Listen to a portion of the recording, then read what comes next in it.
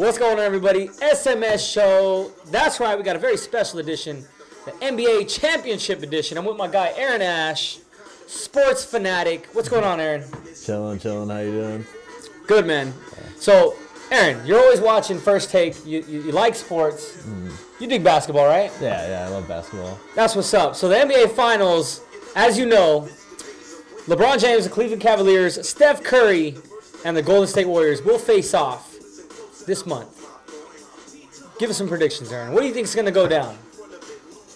So, I don't know. I think basketball, when it comes down to it, is really a team sport. Although one player can dominate, like LeBron. I think in the end, when you have so many good players, when you're 8 or 9 deep like the Warriors are, it's going to be hard for just one player to stop it, especially when your second player, best player is who knows. It might be Kyrie Irving, it might be J.R. Smith one night, it might be Tristan Thompson.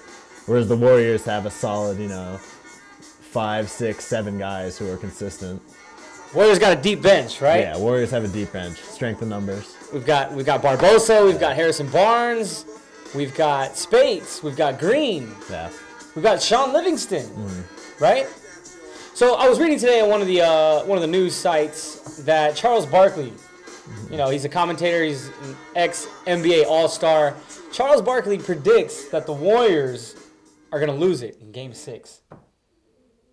What are your predictions on that? What do you think?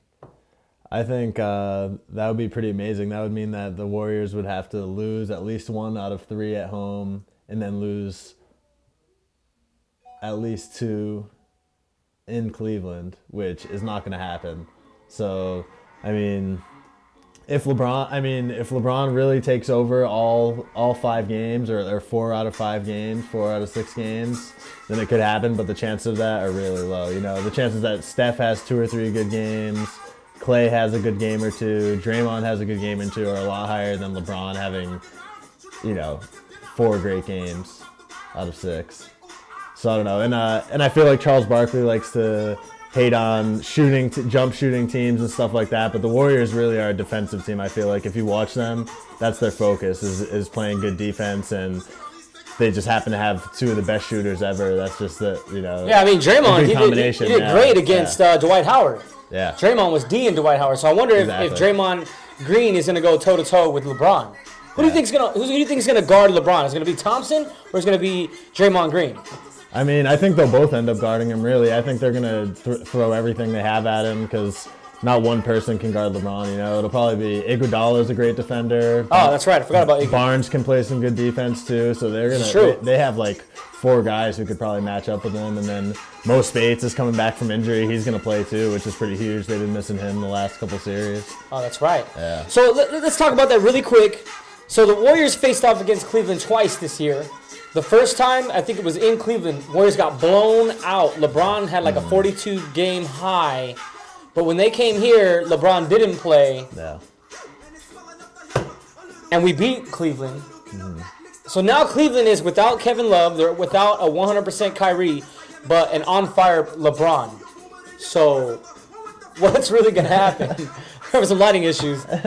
What's going to happen with Kyrie, Shumpert, and LeBron at the first 2 home games? The first 2 games in Oakland? Yeah. I think they're going to be overwhelmed by the Warriors passing the ball, shooting so well, the crowd, just everything. I feel like it's going to be too much. And maybe LeBron takes 1 in Oakland, but I doubt it's going to be the first game. I think the first game the Warriors are probably going to take it. Awesome. That's what I like to hear. Yeah. That's what I like to hear. Warriors all day. Yeah. So really quick, for all you bettors out there, if anybody places bets on the games, I put a bet on the game. Kids, betting's bad. But anywho, the line. Let's talk about the line on the bets. The over/under on the points is 203, and the Warriors are favored at home. Game 1, 5.5. I'm not gonna tell you what I took. But what do you think about that line, 5.5? Can the Warriors beat the Cavs by more than 5.5 points in the first game?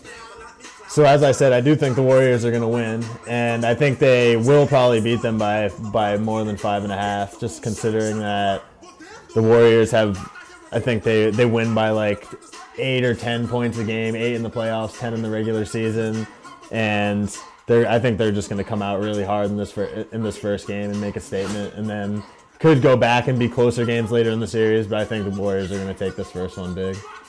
That's what's up. What do you think? Who do you think is going to take the NBA Finals? Game 1, Game 2. Post your comments below, right here, SMS channel. Subscribe, don't forget. And before we take off, I want to share with you some interesting stuff I found out about some of the players. Well, Klay Thompson, really. Do you know Klay Thompson's actively dating right now? Yeah, I did actually. Oh, okay. Yeah. So Klay Thompson's dating this like Instagram famous chick named Hannah Stocking. Mm-hmm. And the interesting thing is, do you know anything about this? No. The interesting thing is he's dating Hannah Stocking. They've been dating for quite some time. But the interesting thing is Hannah Stocking is not new to dating basketball cats. All right. She dated Kyrie Irving before she's dating. Well, now she's dating Klay Thompson. Wow, but she was dating Kyrie Irving, and now the two meet in the NBA Finals. Yeah. What a way to face off, right? There you go. That's good. All right, subscribe to the channel. Thank you, Aaron, for taking the time, Yeah. and we'll catch you next episode.